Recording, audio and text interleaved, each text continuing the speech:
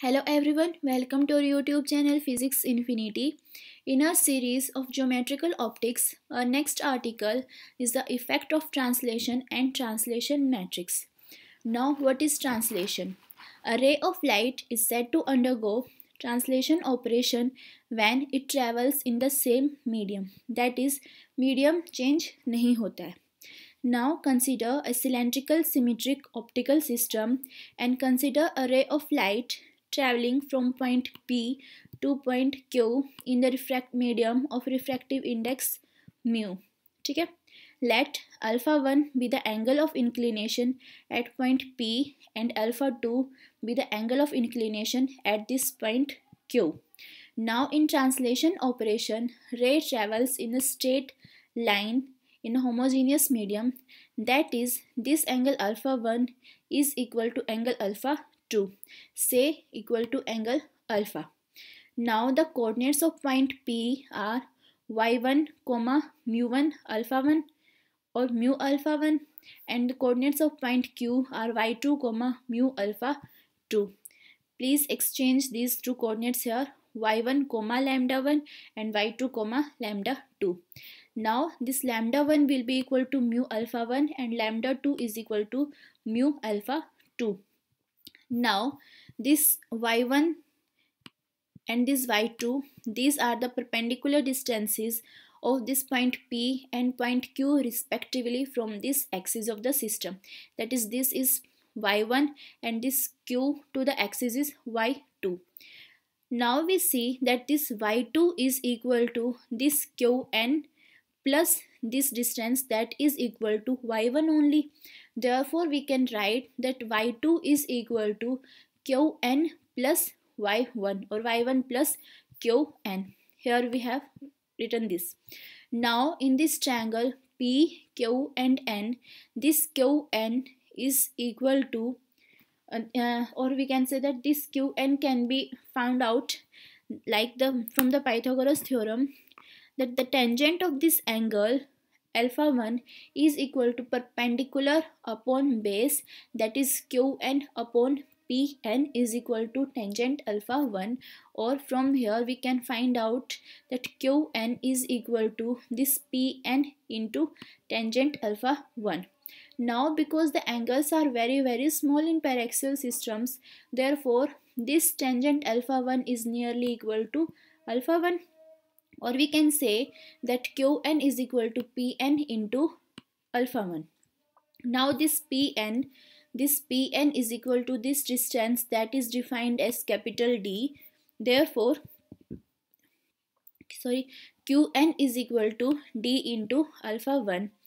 Putting this value here in this equation, we get y2 is equal to y1 plus Qn, that is y2 is equal to y1 plus d alpha 1. Say this is equation number 3 here.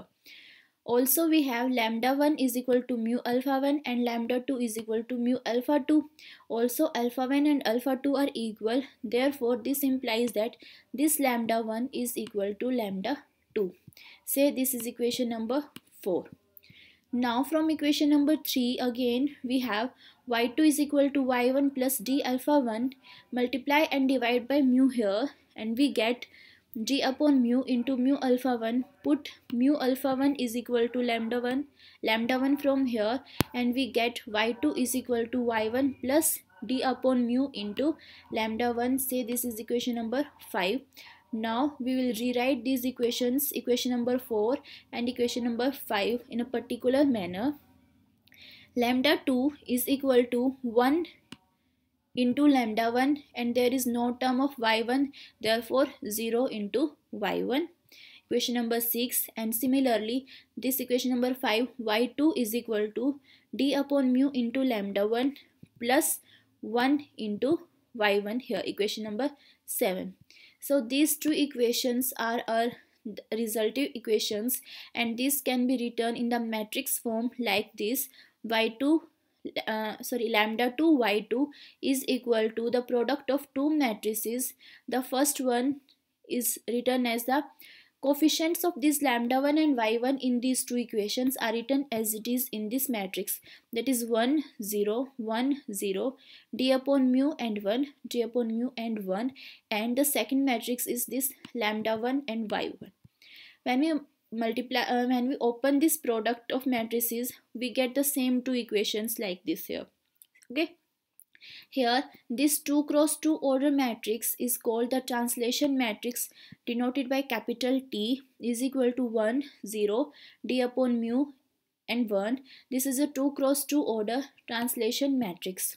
Also, if we find out the determinant of this matrix, then we get 1 minus 0 equal to 1. That is, the determinant of the translation matrix is always equal to 1. Here this lambda 2 y2 matrix is called the output matrix, and this lambda 1 y1 matrix is called the input matrix, and this is the translation matrix. Okay, so this is the translation matrix.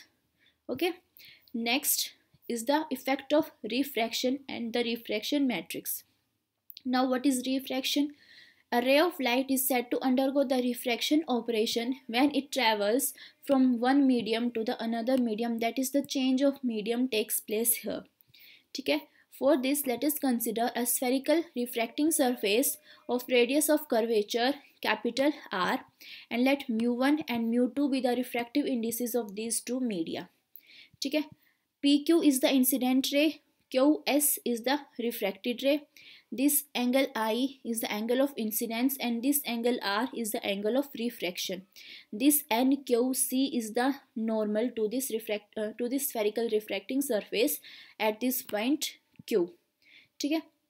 This line is a ray or is a line parallel to this axis, and therefore this angle is alpha 1 and this angle is alpha 2.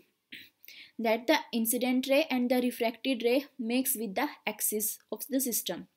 Now, using the Snell's law here, a law of the refraction, we get sin I upon sin R is equal to mu2 upon mu1, and again in the paraxial rays, for the paraxial rays angles are very small, therefore sin I is nearly equal to I and sin R is nearly equal to R. Therefore, from this very first equation, we get I upon R is equal to mu2 upon mu1, or we can write I into mu1 is equal to R into mu2. Say this is equation number 2. Now, what are the values of these I and R? From here, we get this this angle I is equal to theta plus alpha 1, and this angle R is equal to theta plus angle alpha 2. Now we can write this like this: angle I is equal to alpha 1 plus theta, and angle R is equal to alpha 2 plus theta. Now in triangle QMC, this is our triangle QMC. In this triangle, this angle is also theta, because this line and this line are parallel. This is a transversal ray, and therefore these two angles will be equal. Therefore, this angle is also equal to theta. And in this triangle Q, M and C, in this triangle QMC, tangent of angle theta is equal to perpendicular QM by base MC, and this MC is nearly equal to this OC, that is equal to capital R, and therefore we get tangent of theta is equal to QM upon MC, that is y2 upon R. This QM is equal to y2 or equal to y1. Both the things are equal, y1 in the first medium and y2 in the second medium, but this QM is equal to y1 or y2, that is y1 is equal to y2 here, and therefore we can write tangent of theta is equal to y2 upon R, and again tangent theta nearly equals to theta because angles are very small in the paraxial systems. Therefore this y2 upon R is equal to theta, or theta is equal to y2 upon R, that is equal to y1 upon R. Say this is equation number 5. Now from equations 2, 3 and 4, these are the equations 2, 3 and 4. I mu1 is equal to R mu2. Putting the values of this I and this R from this equation number 3 and equation number 4, we get alpha 1 plus theta into mu 1 is equal to alpha 2 plus theta into mu 2. We have written it here. ठीक है, यहाँ से हम लोग value find out करते हैं mu 2 into alpha 2 की. This is alpha 2 into mu 2. Keeping this aside, we get from in the two the other side alpha 1 into mu 1 alpha 1 plus mu 1 theta and minus mu 2 theta. ठीक है, mu 1 alpha 1 minus common mu 2 minus mu 1 into theta multiply putting the value of theta from this equation y1 upon r. Here we get mu 1 alpha 1 minus mu 2 minus mu 1 upon r into y1. Say this quantity is equal to p, mu 2 minus mu 1 upon r be equal to small p, and this equation will be mu 2 alpha 2 is equal to mu 1 alpha 1 minus p y1. Now mu 2 alpha 2 is equal to lambda 2 and mu 1 alpha 1 is equal to lambda 1. Therefore we get lambda 2. This lambda 2 is equal to mu 1 alpha 1, that is lambda 1 minus p y1. So this is equation number 6. Here this p, mu 2 minus mu 1 upon r, is called the power of the refracting surface. ठीक है.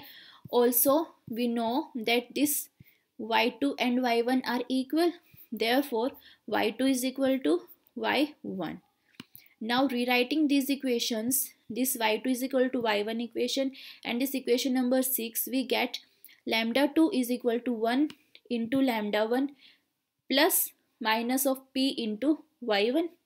ठीक है, from equation number 6, and from this equation we get y2 is equal to, here is no term of lambda 1, therefore 0 into lambda 1 plus 1 into y1. So this is equation number 8, and these two equations are the resultant equations.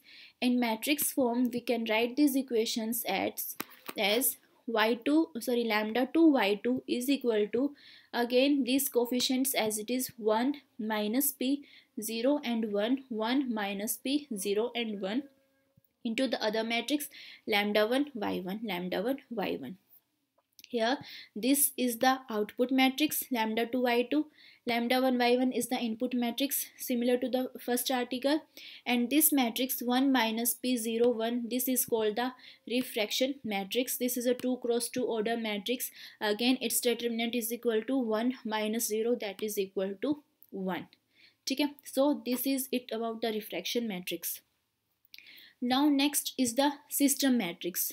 अब हमारे पास ऐसा होता है कि बहुत सारी spherically refracting surfaces एक साथ हैं, या कोई थिक लेंस है, वहाँ पर बहुत सारी स्फेरिकल रिफ्रैक्टिंग सरफेसेस होंगी.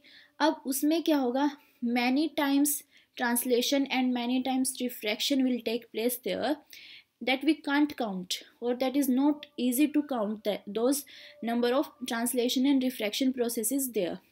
Therefore we define a system matrix for such a case.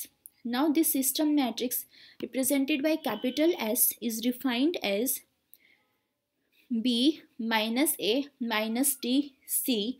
Its determinant is BC minus AD.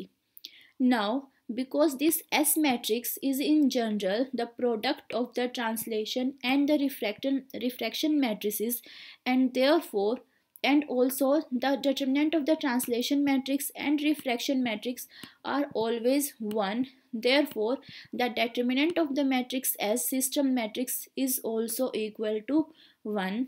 ठीक है, therefore from here BC minus AD, that is the determinant of this matrix S, is equal to 1. So this is the system matrix, and this is used where we can't count, or it is not easy to count the number of translation and the refraction phenomena there. ठीक है, in those cases this system matrix is used. Okay, so this is it about the translation matrix, refraction matrix and the system matrix. All the three matrices always have determinant equal to 1 only. ठीक है, hope you like our videos. Keep watching our videos. Thank you.